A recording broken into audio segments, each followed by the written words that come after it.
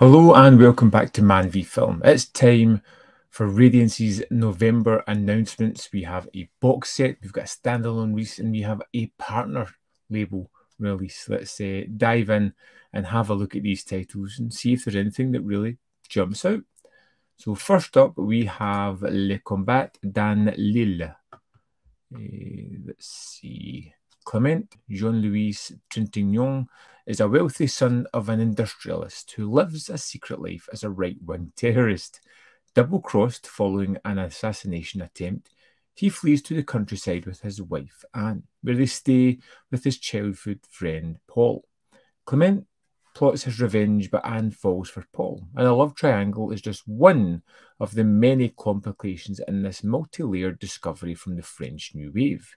With the support of producer Louis Malle, Alain Calavera directs his debut noirish drama, beautifully shot by cinematographer Pierre Lehome, while echoing the political turmoil of the 60s. The film probes bourgeois values and the relationship between sex and violence, acting as a precursor to the conformist and demonstrating the influence of Chabrol. We have a 2K restoration from the OCN, uncompressed French mono PCM audio, interview with Alain Cavalier, a French television show, which is 5 minutes, Faire la Morte, a contemporary feature by Calvin on photos of the cinema, which is 5 minutes, interview with star Jean-Louis Trintignant from the Belgian television show Cinescope, The Succulence of Fruit, an interview with French critic Philippe Roger, who provides an analysis of the film, and Cavalier's work, which is 37 minutes. Un American, Cavalier's first short film about a sculptor who comes to Paris, which is 17 minutes. France, 1961, a short film made by Cavalier on the occasion of the Zeitgeist DVD release of the film. Behind-the-scenes photos, including images from the archive of Louis Malle, trailer, English subtitles, reversible sleeve, limited edition booklet, and it is 3,000 copies. Now, I recently checked out Fill It Up with Super, which was Alain Cavalier film, which I really liked. I wasn't initially interested with it, but I kind of loved it. I like the cast they've got here. The plot sounds interesting. Definitely one to be curious about. We have another box set, the third Radiance box set of the year, The End of Civilization, 3 films by Piotr Silkin. So, let's see, we have masquerading as both works of science fiction and horror. Piotr Silkin's satirical, surrealistic apocalypse trilogy is Polish cinema's best-kept secret. These highly imaginative works of fantasy are bound by a preoccupation with the machinations of power and distinct visual sensibilities. And a radical reworking of the H.G. Wells classic, The War of the Worlds Next Century, tells the story of Iron Idem, a television host who finds himself contending with a Martian invasion, whose takeover involves collaborating with the state and manipulating the populace through the media apparatus, made up entirely of fake news. Meanwhile, in Obi-Oba, The End of Civilization, the survivors of a claustrophobic subterranean world in ruins are pacified by Soft, who engineers a mass collective dream of escape through means of a mythical vessel, the Ark. And finally, the darkly comic Gaga, Glory to the Heroes. Scope must be tried and convicted of a heinous crime for him to participate in a bloody televised gladiatorial contest.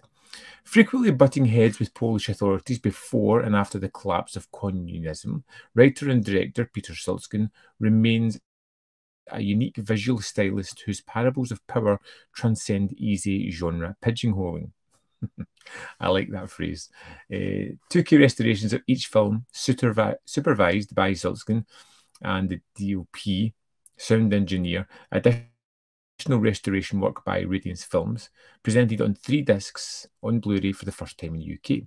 Uncompressed mono PCM audio commentary on Gaga by Daniel Bird, Retrofuturism, interview with production designer on creating the world of Obi-Oba, PRL, Polish People's Republic Post-Apocalyptic Parables, a new video essay exploring Silkskin's rejection of the science fiction label. Programme of complementary, grotesque and absurdist short films, which we have Labyrinth, 15 minutes, Banquet, 8 minutes, and Cages at 8 minutes. New and improved English subtitles, reversible sleeves and box art featuring original artworks, 80-page booklet, and this is limited to 2,000 copies. And finally, the partner label this month is Gang War in Milan. We've got Umberto Lenzi in an Italian film, which again, that piques my interest immediately. Salvatore Toto Kanjima is a purveyor in Milan that also runs a profitable twin business, moonlighting as a pimp.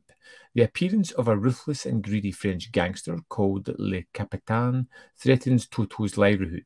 Le Capitaine wants to unite organised crime in Milan and take a large share of the profits for himself. Toto wants no part in his plan and wants to continue quietly running his own low-key rig, but no one says no to Le Capitaine. He threatens an all-out war to keep his organisation reputation intact.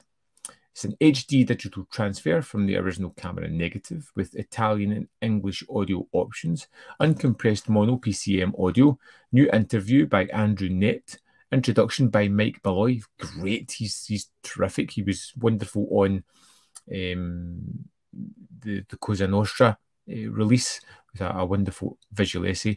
A new visual essay on Lenzi's Poliziotteschi by Troy Howarth, author of Make Them Die Slowly, a kinetic cinema of Umberto Lenzi.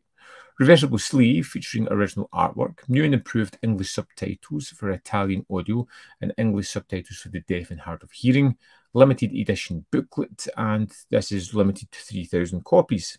Now, at the bottom here, if you add The Combat d'Anlil, The End of Civilization, 3 films by Peter Silkskin, and Gang War in Milan to your basket, you will receive 10% off up until the 6th of September. Personally, I find all of these titles really kind of interesting. The Silkskin set is something that looks really weird. I would suggest checking out trailers of these films. They just look visually stunning, and they are a complete unknown entity.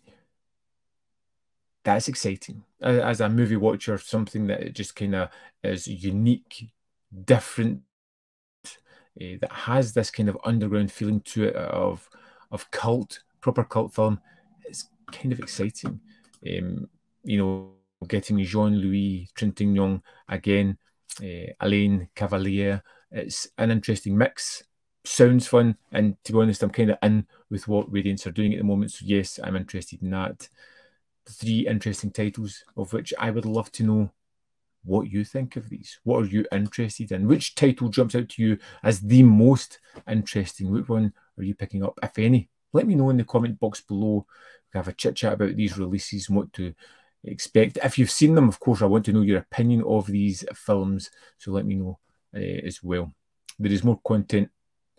There is more content up here. If you want to see more of my stuff, in the description box below are links to the Patreon membership program and manvfilm.com, all ways in which you can support me. Thanks for watching, and I'll see you next time.